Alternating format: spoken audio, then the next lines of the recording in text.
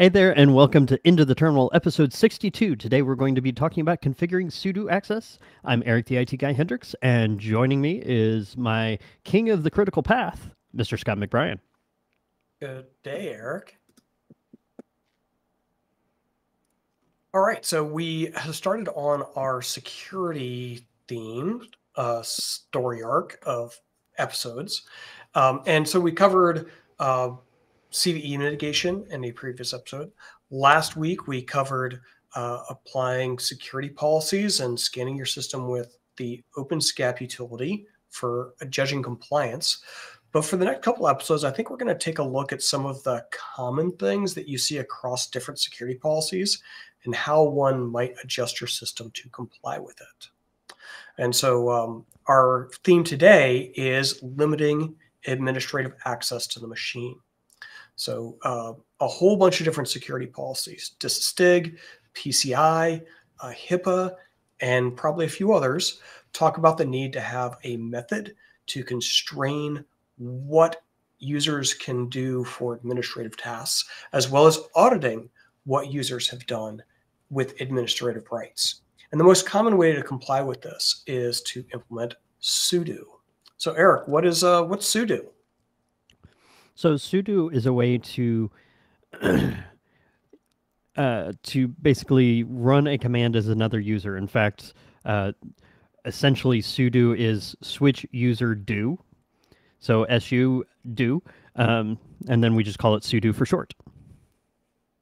Yeah, and usually it's the switch user to become root to do something. That's not what it can only be used for, but that's probably its most common use. And so when you think about the administrative tasks that one does, like installing software, or applying updates, or adding users, those are all things that root can do. And normal people cannot do those things. And so sudo allows you to allow people to do those administrative tasks. And we're going to take a look at a lot more depth into like how we configure it and what options are and some examples. But for our critical path, we're going to allow one of our users named Jim to be able to do stuff as root. And we're going to allow Jim to do all the things as root. So you can see that here we have our regular user, Jim. Thank you, Eric, who is a unprivileged user. And if he was to try and do something like update the machine today, he would be refused, right? Because normal people can't install software on a machine. So one of the built-in mechanisms for allowing people additional access is a special group that's already defined on Red Hat Enterprise Linux to allow someone to do things as root. And if you are a member of the wheel group, which is already defined on your box, by adding someone to the wheel group like Jim, we're allowing them to be a root equivalent user. Right, so thank you again, Eric. So he belongs to group wheel. And now we can use the sudo command like sudo dnf update. And what do we? Yep, we have to put in Jim's password. We didn't give Jim the password. Oh, no. All right, well, let's fix that.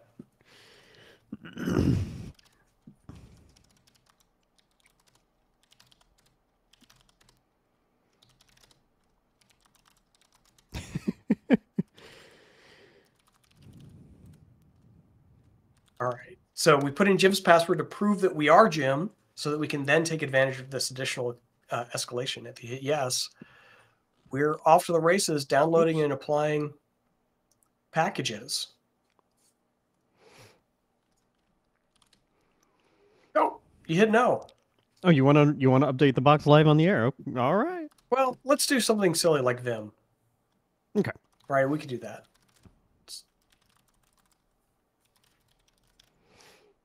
Oh, no, I'm talking about an update to Vim. Oh, okay. Man, we are not in sync this morning. Yeah. So we don't have to apply all the updates. We'll just apply these, right? And normally Jim wouldn't be able to do this because he's a regular person, but thanks to sudo and the rule that allows the wheel group to be root equivalent, Jim is permitted to do this task. So Eric, if we pull up the sudoers file, I bet we can find the line that allows the wheel group to be to be root equivalent.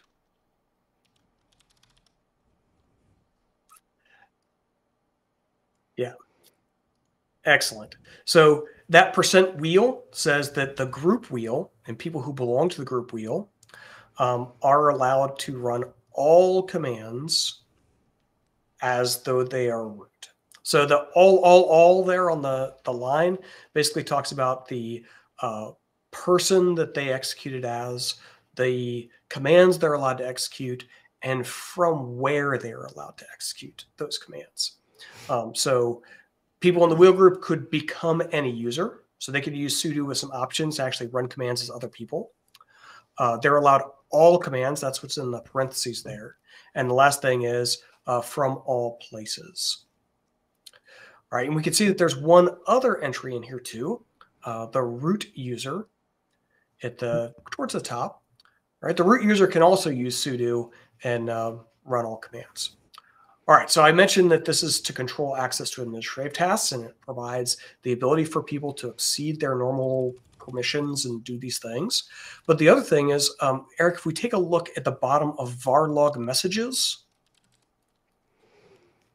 I think we'll see something else that's interesting.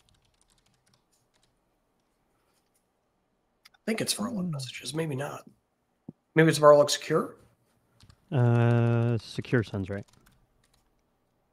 Yeah, there we go. There we go.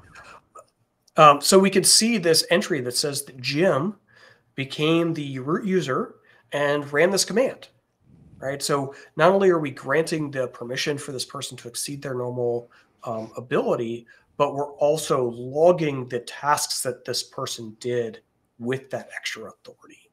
And that's what the allows sudo to be the method that we comply with these security policy requirements, because not only are we controlling access to who can do things as root, but we're also having them do them as the regular person, so we know who did them, and we know what they did when they did it, right? So that's the critical path, Eric. Awesome. So I notice we've already got a couple of questions in the chat, so we're getting ready to transition to the second half of the show where your questions will be answered. You could become part of the show. But in the deeper dive, we're going to talk about a little bit more about the sudoers file, how you can use it to for specific commands, specific users, or even groups of commands and groups of users. So stay tuned for the second half of the show.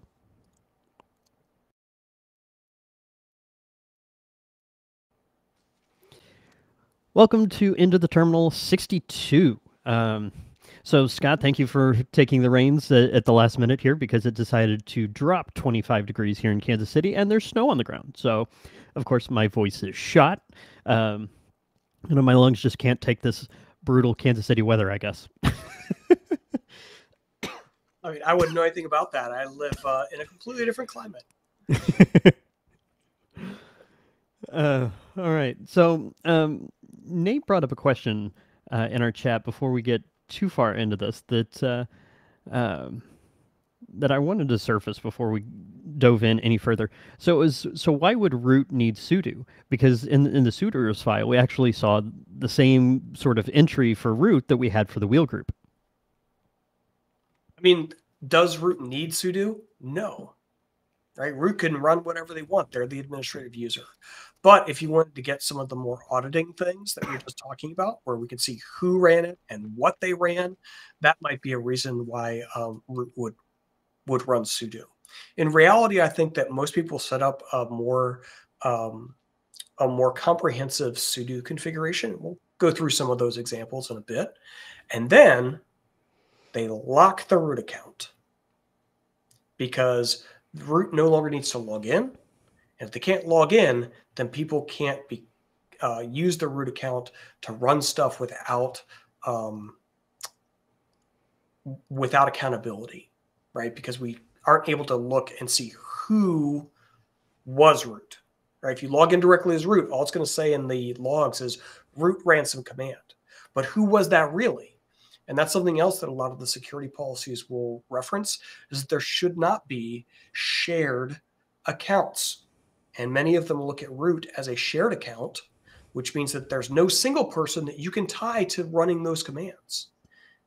So if there's some kind of problem, who did it? how was it done? So you may be able to answer the how was it done part of it from the auditing, but you can't answer the who did it, and that's really important. Mostly because, like, if you think you may have been compromised, who in your organization may have had their credentials compromised or their account compromised, right? If they're all logging in as root, who knows? Because they're all doing things as a single user account. Well, and I've worked in companies where the root account was indeed shared, but the ability to SU to root was disallowed. So it would force you to log in as a regular user, and then you'd have to SU to root. That is a step in the right direction, but it makes it really frustrating from an audit perspective to go in and figure out who broke what. Whereas with Sudo, as we saw with the Jim example, you can see that every time Jim used the sudo command, it would list the exact command that Jim ran. So it makes it much easier instead of having to dig through the logs and basically draw up a timeline that says, well, Jim logged in at 4:55, but Mary was also switched user to root at 4:59. So who broke the database at 5:02? We're not sure. So sudo is far superior in that regard than just SU to root. Yeah, and there is another technology that we started shipping with Red Hat Enterprise Linux 8. I know that we've talked about it here on Into the Terminal. It continues to be shipped with RHEL 9, and that is session recording, which is implemented through the tlog utility, right? So that actually does a terminal logging. So even if someone was logging in as root, or they're using the SU command and running a whole bunch of stuff, through terminal logging, you'd be able to capture that data and look at it, but you have to organize your practices and procedures to actually utilize that and have some accountability for reviewing and validating those log entries and who's doing what. But as I mentioned, I think last episode when we were talking about security policies, auditors will come in and they will have kind of a standard set of things that they're expecting to see for you to comply with the policy. And so while tlog is offered, and I think does a fantastic job, they're probably going to push to see sudo in addition, right? So start with sudo, add on tlog for like extra goodness, and I think you'll be in a really good position for those audits. And because we both work on Red Hat Enterprise Linux, I wanted to surface this last question before we dive back in to the terminal, pun intended. Eighth Doctor actually asks if the root user is disabled by default. And as JSCAR points out, I'm really excited to brag on RHEL 9. Yes, in RHEL 9, root is disabled by default. So sudo all the things. And to help with that, we actually have some more advanced examples that we can dive into as part of our deeper dive. Yeah, so to set up for that, we've created some users on our machine and a group for those users, the ops group. So Sheldon, Leonard, Penny, they're all members of the ops group. And these are our system administrators that we want to be able to grant additional commands and abilities to sudo. So we're going to VI sudoers. Hey, Eric, real quick, do we ever directly edit the sudoers file in Etsy? You can, but we have this amazing command called vi sudo, which allows you to basically vim into the sudoers file, but it does the amazing thing of actually doing syntax checking on sudoers file before you save. Because not that any of us have ever done this. I make a syntax error, make a typo, and all of a sudden when you reboot or change a system configuration or something, you now can't do anything to your box and you have to redeploy because you just misspelled a thing. So please do not VI directly into the sudoers file. Please use VI sudo. This has been a public service announcement from an idiot who used to do exactly that. Yeah, so loving the built-in syntax checking before it commits the change to disk that allows you to fix problems if you have them. All right, so one of the things in our sudoers file is there's an include directive at the very bottom. And I think for our next example, we actually wanted to leverage this, right, Eric? Yes. All right. So you'll see this throughout a bunch of different places in Red Hat Enterprise Linux, that there will be a directory in the etc directory called something.d. And basically the reason that we do that is so that we can have modular configuration extensions that can be dropped in by an RPM or a configuration file management software, or just because we want to keep things separated and have it more organized instead of one giant configuration file. So we're seeing that again here as well, so that we're including any sudoers directives from this etc sudoers.d directory.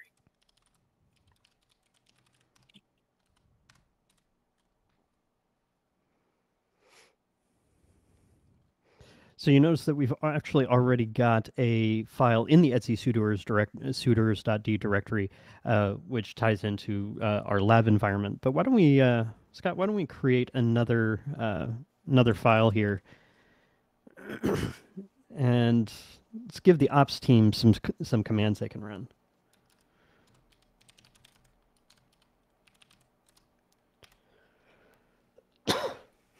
Excuse me. All right, so we're specifying the people who belong to the ops group can do things as all users. And they're going to run a set of commands called services. And Eric has recalled that he needs to define what services is before we can give it to people. Usually helps. All right, so this command alias says, when I use the word services, all caps, this is the list of commands I mean, right? So service, check config, we'll be able to pass arguments like start, stop, reload, restart, status, enable, and disable.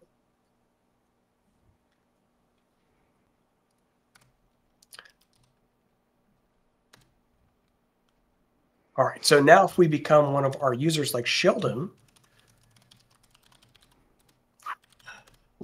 boy, I learned that lesson from earlier.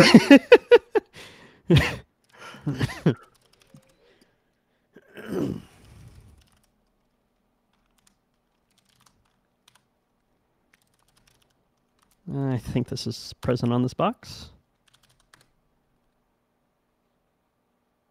Uh-oh.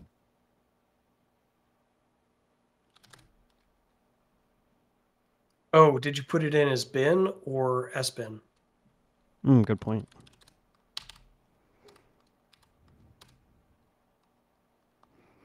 Oh, so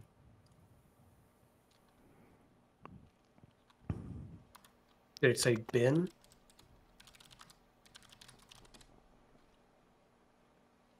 So instead of running syscontrol from just syscontrol, you have to put user sbin, or sorry, user bin system CTL. Ah, there we go. Okay. Yeah.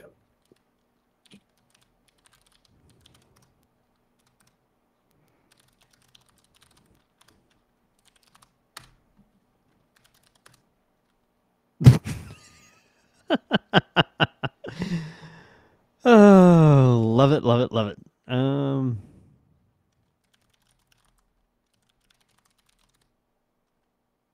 Aha. Oh, well, that might be the problem. Oh, goodness.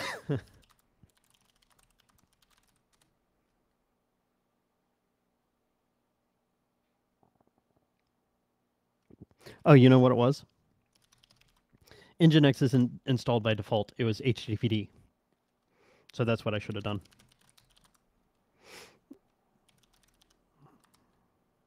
Nginx. Okay, so it is still just user bin CTL. Huh. Interesting. Oh. Take a look at that. As root on RHEL. Interesting. In the sudoers file, is hashtag include the correct syntax for include?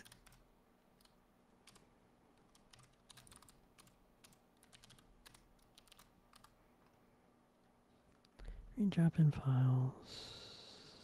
Oh, it says right there, the hash does not mean comment. Right.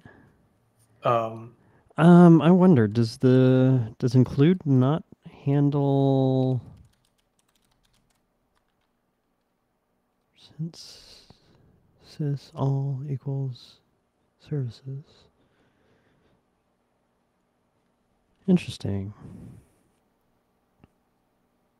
Of course, we're just proving Shantanu's point that sudo syntax is difficult. can be, which is why you do it, and then you don't ever touch it again. Right. Command alias.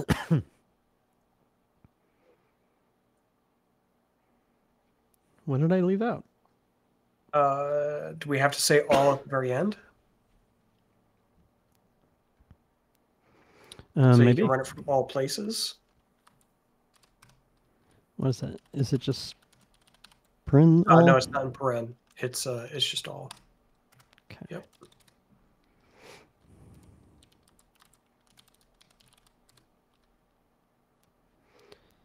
Let's see.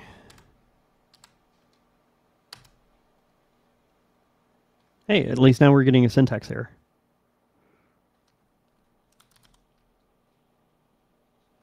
Command to allow options. How about we take out the command alias and instead just like stick those commands in the list. Hey, that sounds like a great idea. Instead of being all fancy. And then we can delete the all from the end because I think that was also the biggest problem. So there you go. Let's see. And we should just be able to do systems CTL, and just for the sake of moving the show forward, should allow us to do anything with system CTL.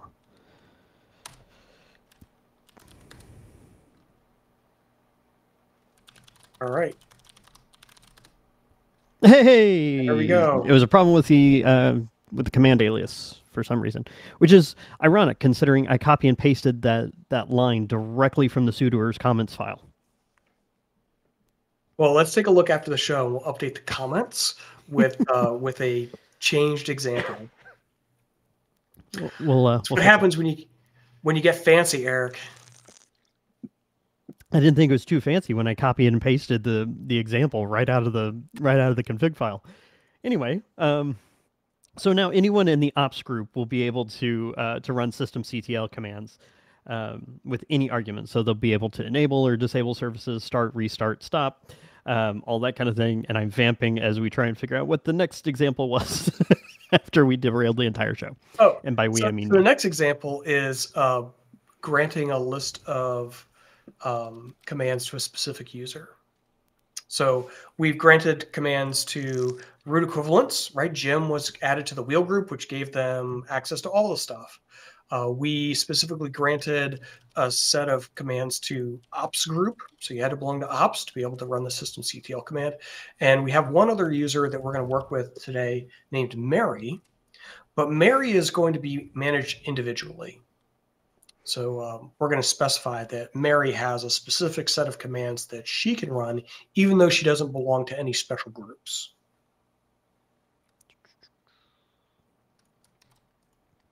All right, I heard she's quite contrary. Mary is going to be able to do things like look at configuration files or logs, maybe make some changes to those. And I think we probably want to use Vim instead of VI. And then the other thing that Mary can do is she can change passwords. But that would mean that Mary could also change root's password.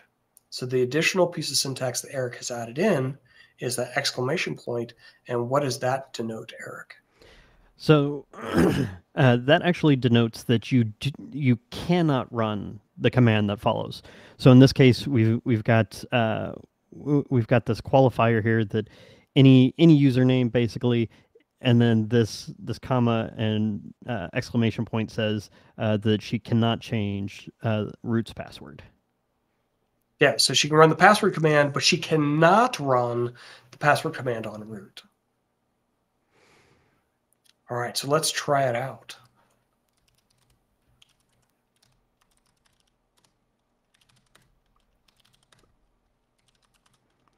I learned that lesson.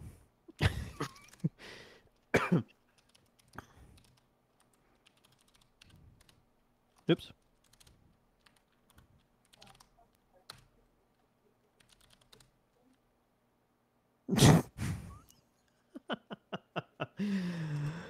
Oh. We forgot all.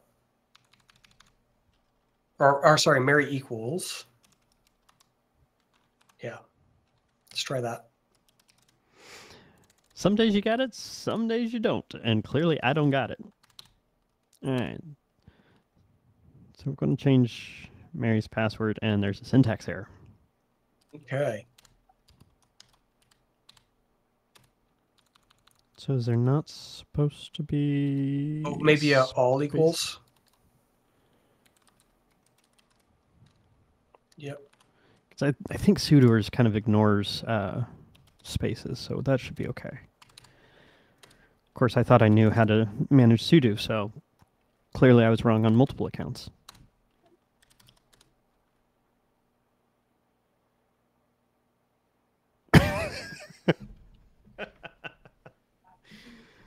Oh, and we're also learning another valuable lesson, which is, when you're like, yeah, that looks about right.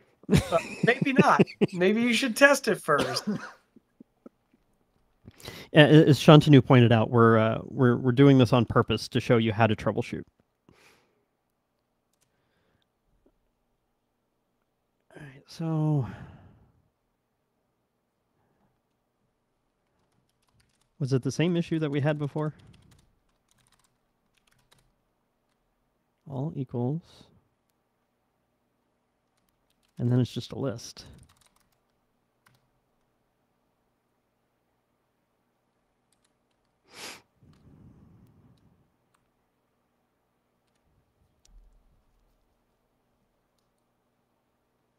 All equals, just in case. Here, let's try that one more time. Oh, that's not what I wanted.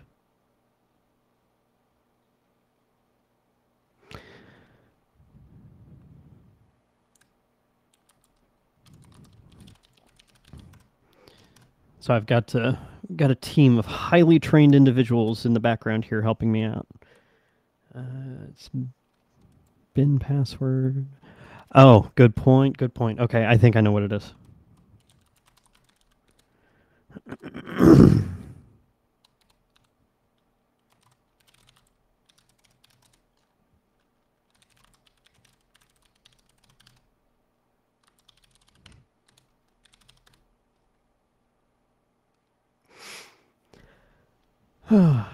Although I did learn something. Eighth Doctor says that you can actually use vi sudo on some of those files here. Let's try that out. Vi sudo. Maybe vi sudo will actually tell us what stupid mistake I made.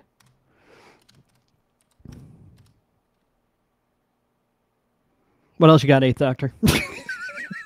All right, so pull up the list there in Sudoers one more time, because I've been also like monkeying around on my own system.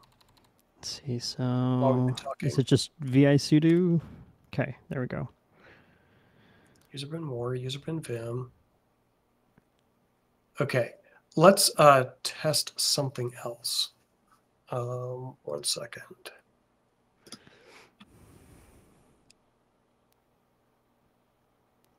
All right, so let me copy and paste something that worked from my other environment. Ah. Eighth Doctor, gotcha.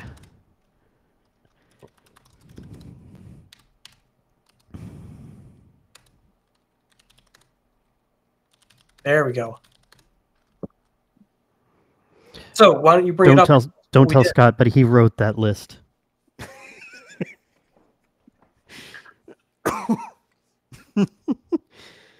So bring it up. Let's see what it is. Oh, goodness. So password was misspelled. There's one S. That would explain it. And it was a completely accurate error message. You're not allowed to run password because the password you're allowed to run only has one S, Eric. Right. And that is where your brain sometimes runs far too fast because I skimmed that error message and was like, yeah, I get it. I can't run the command. What's wrong? We're going to have Eighth Doctor come on the show, and he's going to do this for a while. All right. So we could do that. Also, we said that Mary was going to look at log files, so we granted her access to more. So maybe if we do a sudo more on varlog secure, right? A file that normal people don't usually have access to. Right, there we go. Good. And so then notice that it didn't ask me for a password. So sudo actually has a timeout. I forget how long it is, but when you put in your password, it actually sets a timeout that you don't have to re-enter your password for a couple of minutes. So it actually let us run more without asking for our password again. And then the other thing that we can do is we can edit something. So Eric, you said that we have HTTPD on the list. We should. All right. So let's do a sudo vi on etc httpd conf httpd.conf.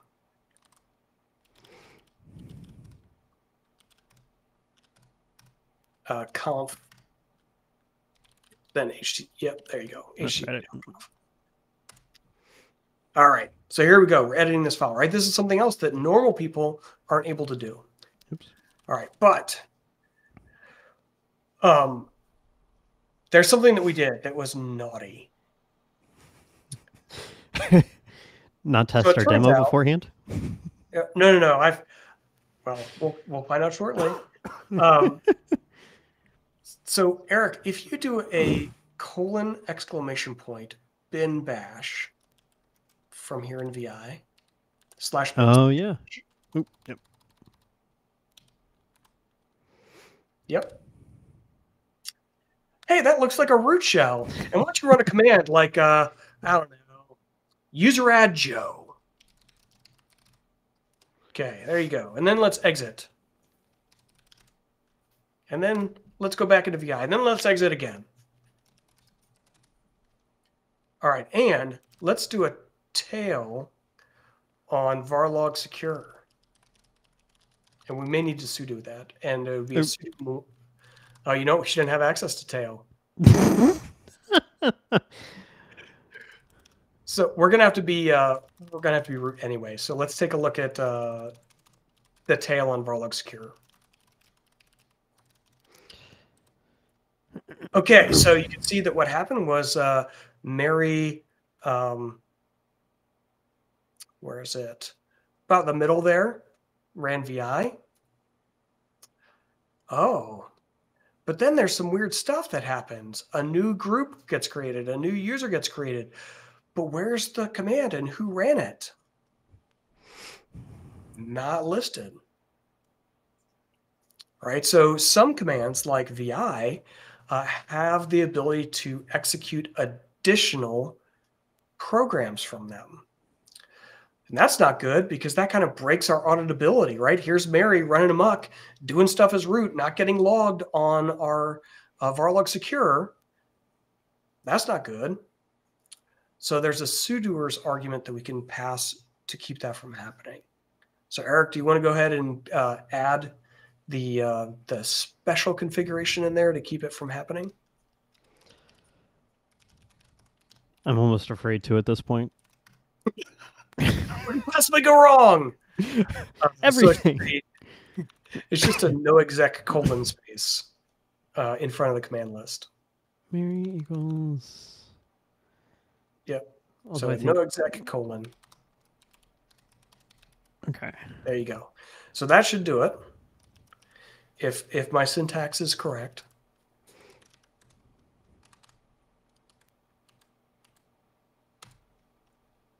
And now if we do a bin bash from here, an exclamation point bin bash, can no longer invoke that subshell from within VI. Turns out you could do something similar for more and less as well. So even though it seems like really innocuous to give somebody access to edit a file by giving them VI, or allowing someone to look at something by giving them the less or more command, you're also giving them the ability to shell out from that utility that's running as root to then do more things as root. So this NOEXEC is really, really helpful for maintaining that auditability. All right, what do we have in terms of questions from the audience, Eric? Or were they just making fun of us at this point? I think mostly making fun of us, and that Naughty Scotty should be a sticker. And Eighth Doctor invoked Nano, so I think we got to kick him out of the chat. At least he didn't say Joe.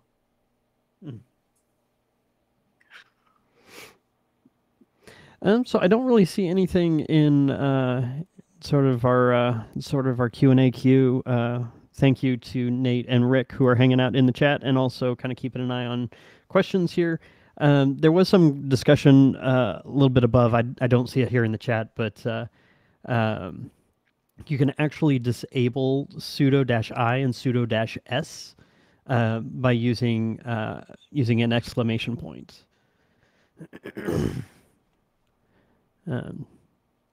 So I don't know if there's more you want to say on that, Scott, there in the green room. It would work similarly to what we saw with the password command, where we made it so that Mary couldn't change root's password. Same thing. So you're allowing for, or I should say, negating the ability to run sudo with specific arguments by prefacing them with that exclamation point, the not definition. All right. With that, I'm trying to think if there's some way I can edit this down or somehow salvage it. Maybe Scott and I can just re-record this later. We'll just cut from the critical path on, like not important. Right. Well, that's what happens when two experienced systems administrators go, it's 30 minutes till showtime. All those commands look right. We'll go with it. Typos. Man, get you every time. Right. All right, folks. Well, hopefully the conversation was enlightening and this was lighthearted and entertaining for a Friday. So thank you for joining us and being part of the circus today. Be sure to like this episode so we know what topics resonate with you, and subscribe so you can get notified whenever we publish new videos, which hopefully don't blow up like this one did. Join us next week as we cover a similar topic on user account management. We'll give that one a little bit more attention because apparently we don't remember how to edit and manage sudo permissions. You can also catch us next week live on RHEL Presents. We'll be talking about the Enable Sysadmin community. Speaking of Enable Sysadmin, if you haven't already, you can join us over on Discord. There is a QR code right up there. Just scan that QR code, or there'll be a link in the show notes for you to join us on Discord. Enable Sysadmin is a community within Red Hat for authors and systems administrators and whatnot to join us. And the jokes just keep scrolling in the chat. I'm just going to wrap this up and call it a day. So join us as we interview Tyler, the community manager for Enable Sysadmin, figure out how you can be a part of that community, as well as how you can contribute. You can actually write articles. So join us on Wednesday. Next Friday, we'll talk about user account management. Until then, on behalf of myself and Scott McBrien, and all of those Red Hat Enterprise Linux engineers that are now greatly ashamed of us, thank you for joining us, and we will see you next week.